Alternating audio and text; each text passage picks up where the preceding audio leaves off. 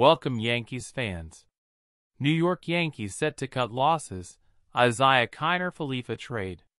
With top shortstops Anthony Volpe and Oswald Peraza nearing a major league call-up, the New York Yankees opted not to pursue a star shortstop as a free agent in the open market following the club's 2021 season.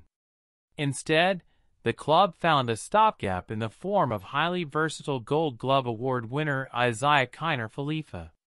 On March 12, 2022, the Yankees acquired Kiner-Falefa, Josh Donaldson and Ben Rortvedt in exchange for Gary Sanchez and Gio Urshela. The Twins picked up Kiner-Falefa from the Texas Rangers in exchange for Mitch Garver a day early. Kiner-Falefa's first season in New York did not go as planned. Having earned a reputation as a soft-field defensive shortstop, Kiner-Falefa struggled throughout the 2022 season both offensively and defensively, and was eliminated in the playoffs. On Sunday, the Yankees announced that Volpe had made the club's opening day roster, and Volpe had not. 5-all of baseball, according to MLB.com, expected to be the club's starting shortstop going into the season. The Yankees can stick with Kiner-Falefa for depth of field, but the club has an insider gridlock Josh Donaldson, DJ LeMahieu, Anthony Rizzo, and Gleyber Torres, Peraza, Volpe, and Kiner-Falefa, and will likely need to move at least one of them at some point.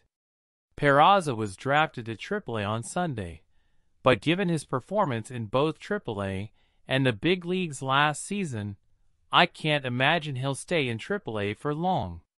In order to create space for Peraza at the major league level, the Yankees will need to move at least one infielder. Kiner-Falefa seems like the logical choice. If the Yankees buy YANKES, they will have to accept that they will really move it into its lower trading value. But sometimes you just need to cut your losses and move on.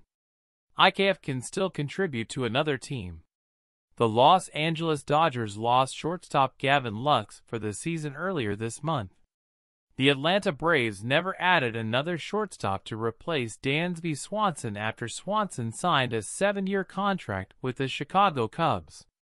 Perhaps Atlanta or Los Angeles would be a logical home for Kiner-Falefa.